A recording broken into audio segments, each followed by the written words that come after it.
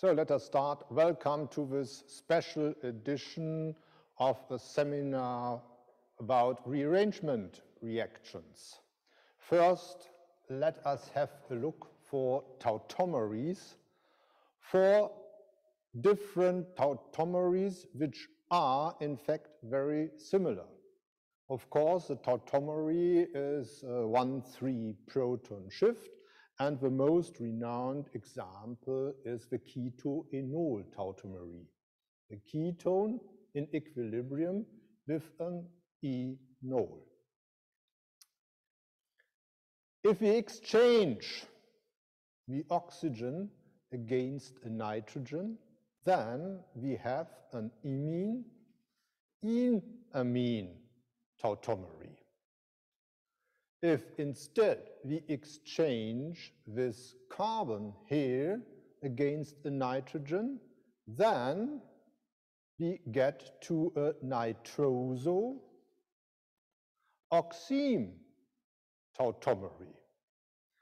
And if we exchange within the imine-enamine tautomery this carbon against an oxygen and add some substituent here, then, as you see, we have this example of an imidic acid,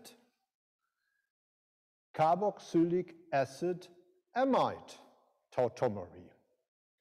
I hope you've noticed that it makes sense to draw these tautomeries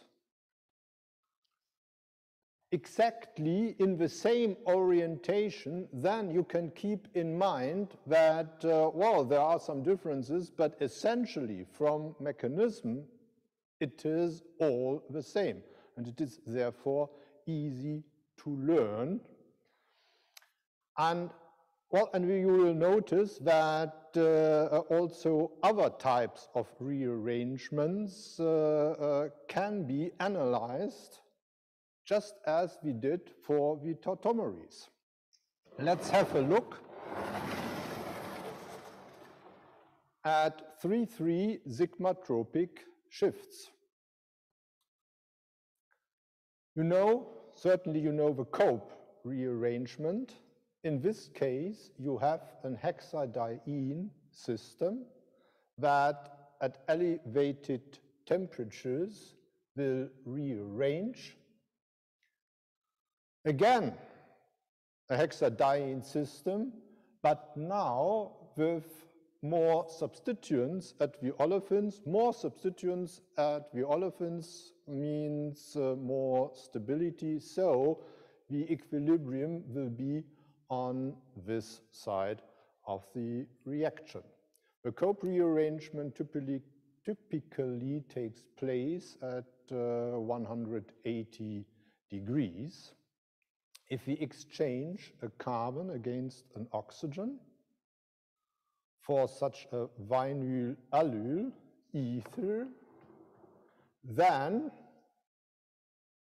the result will be an gamma delta unsaturated carbonyl compound. This is called a Claisen rearrangement, or you can also call it an oxa-Cope rearrangement, and it takes place a little bit at moderate temperatures above 100 degrees. We can also observe this kind of reaction with aromatically annihilated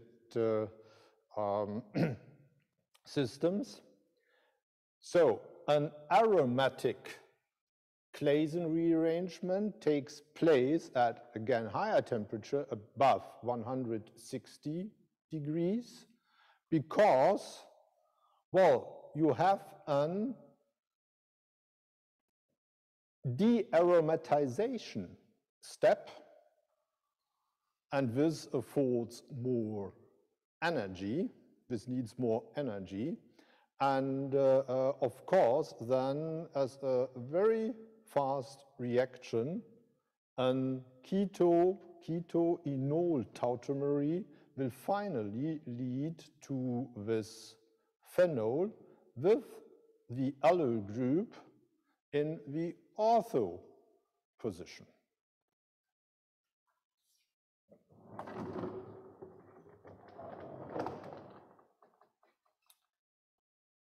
So here we have additional examples. Again, the cope system, this time with an alcoholate here in allyl position. This is called an oxycope rearrangement, forming an enolate in the first step, and after protonation, we end up with a delta epsilon unsaturated carbonyl compound. This is more electron rich than the cope rearrangement, and therefore it is observed that it takes place already at 70 degrees. Also very electron rich, even more electron rich, is this example that reminds us of the Claisen rearrangement, but with the additional oxide here. So this is, of course, the ester enolate of an allyl ester of acetic acid. So the rearrangement can take place here also, and it does, in fact, already at very low temperatures, minus 78 degrees, and it's called an Ireland-Claisen rearrangement, a rather modern and synthetically precious reaction. As a final example of 3,3 sigmatropic shifts, we have this strange system here. Well, actually you could call that an aromatic anylated diazer cope rearrangement. So how do you synthesize such a molecule? Very easy. You just take phenylhydrazine and make a condensation reaction with cyclohexanone, having first the imine and the imine-enamine tautomery will give us this structure. At about 140 degrees, a rearrangement can take place, again under de-aromatization. Imine-enamine tautomery will lead us back to the aromatic system, and, well, it's then an aniline which will condensate with the imine, and finally you end up with this structure. It is an anylated indole. And what we have here is the Fischer-indole synthesis. So the diazer cope rearrangement is the key step within the indole, Fischer-indole synthesis.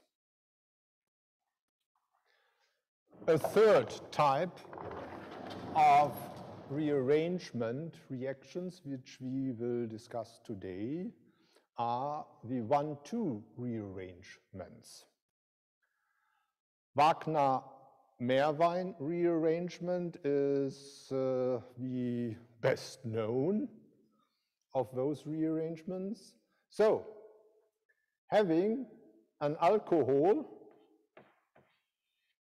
like this, protonated, and, well, heating it up a little bit, a rearrangement will take place. This methyl group will migrate, while at the same time, via a transition state, the water molecule will leave. So giving rise to this tertiary carbocation. Finally, it will be deprotonated here, and we end up with this olefin. So a typical Wagner-Meerwein rearrangement.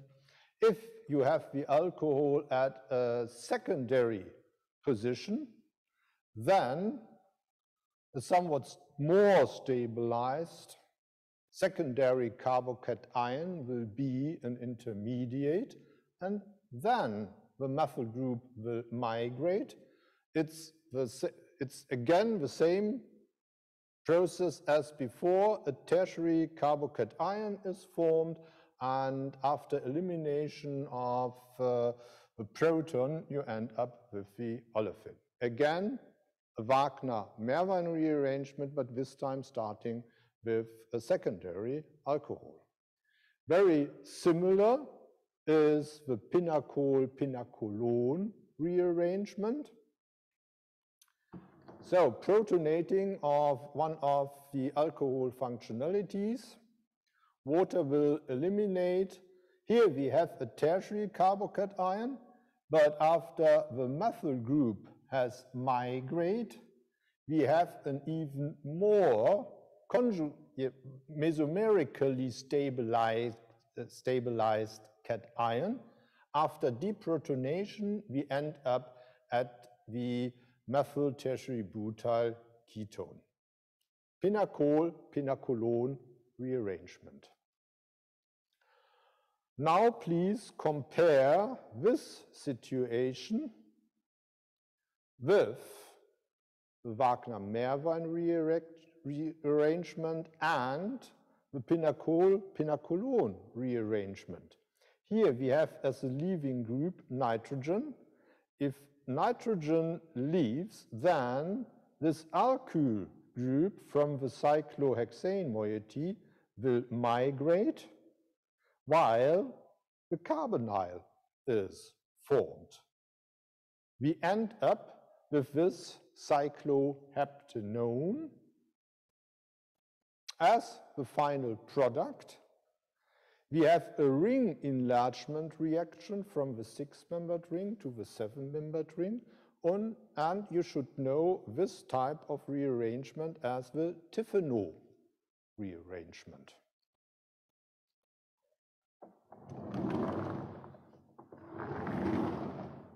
Introducing heteroatoms, peroxo moieties.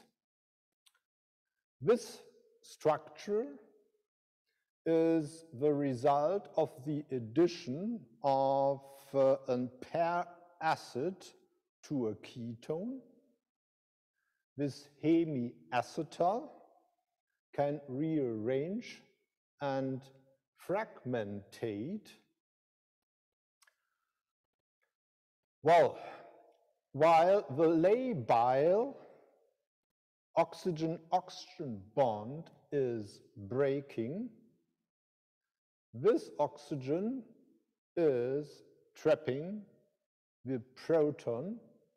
The carbonyl group is formed here, while this alkyl group is migrating to this oxygen.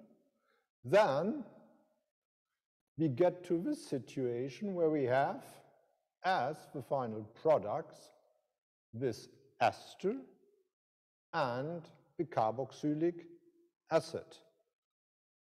The overall result is that the initial pair acid has transferred its oxygen to the ketone. The ketone is oxidized to the carboxylic acid ester.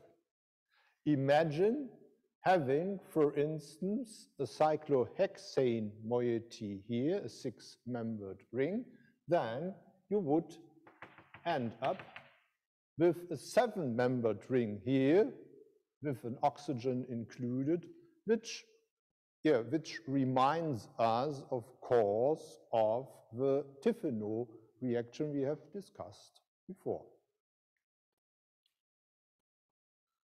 Without this proton here, this molecule is called the cumol hydroperoxide. If you protonate it, then you have the water leaving group. Migration of the phenyl group will lead to this stabilized carbocation and water. A subsequent hydrolysis will lead to acetone and phenol. This is indeed an industrial process, and it's called the Hock-phenol synthesis.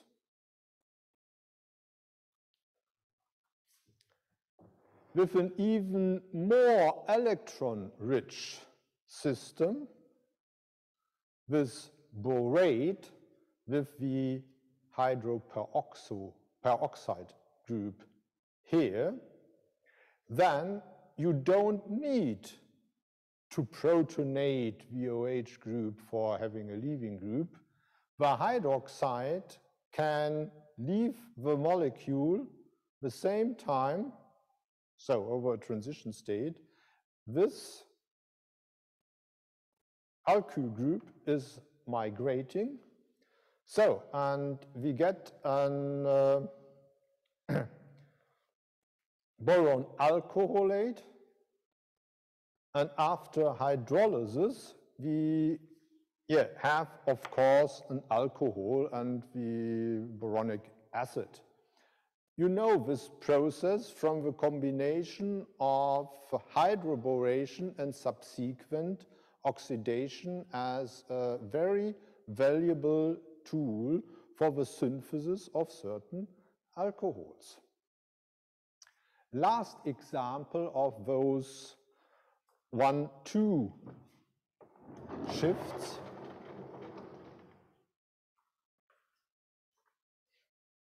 the oxime of cyclohexanone under acidic conditions in equilibrium, the oxygen can be protonated, forming again water leaving group. Water leaves the molecule while this alkyl group is migrating, forming a 7-membered ring with this rather strange carbocation. And, well, the nucleophilic water is trapping it. We get to this situation. It is an oxygen, a strange oxygen protonated imidic acid, deprotonating here, protonating there, and deprotonating here again will lead to a carboxylic acid amide. The cyclic one, it's the lactame. It's called in this case the caprolactame, and this is a very valuable product of an important industrial process, the Beckmann rearrangement. So I hope you have seen that learning these lots of rearrangement reactions, most of them indeed name reactions, is important, and it's made easy if you learn it by comparing and figuring out what is the common scheme of all these reactions. We have discussed 3 types of rearrangement reactions, and well, finally, thanks for listening.